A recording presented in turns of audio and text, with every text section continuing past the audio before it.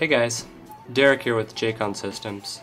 So we've had a lot of requests to show how to program an Arduino bootloader, and so today we're going to go ahead and show you how to load an Arduino bootloader using an inexpensive USB programmer, the USBtiny. That's this little guy right here. So what we're going to do, we're going to go ahead and connect the flat ribbon cable. It's a 10 pin, and it's only one way that it can go in here. So we plug that little guy in, and we have a 6 pin, and we're going to plug the 6 pin into the Arduino UNO. Alright, we got that guy plugged in, and we're going to go ahead and put power.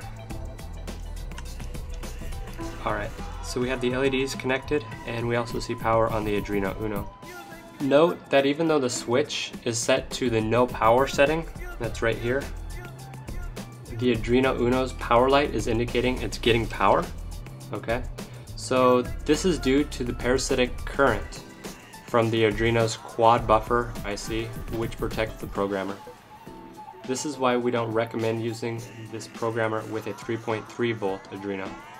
So let's go ahead and turn on the switch. Get this little guy right here and turned on.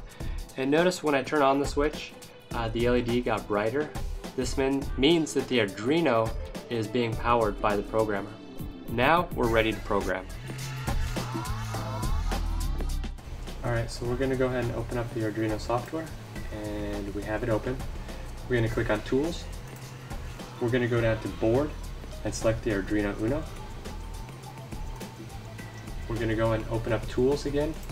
This time we're going to go down to Burn Bootloader. We're going to select the USBtiny. And as we select the USBtiny, we see that the program is being sent over to the Arduino UNO, and that we have power to both circuit boards. And this might take a minute to 2 minutes to get the programmer on there. We see that we have the LEDs on the programmer being lit up.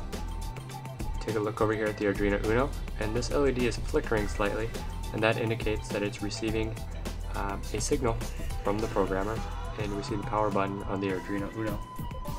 And we're just going to wait until this LED over here flickers. It's going to flicker, and that will indicate, there we go, that indicates that it has finished programming, and that concludes the programming of the bootloader.